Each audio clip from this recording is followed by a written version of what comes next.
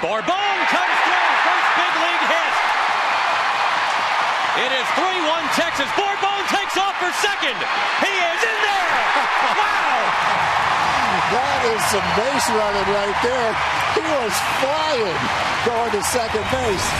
I mean, the Angels did nothing wrong right there. Torrey Hunter is one of the best throwers you'll see from center field. He threw a strike to the cutoff man, who threw a strike to the infielder at second base, and Borbon still beat the throw to second base. He was just a red blur going.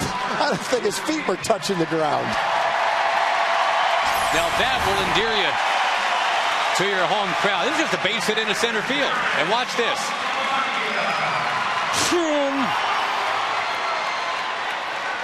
Second and third, still nobody out.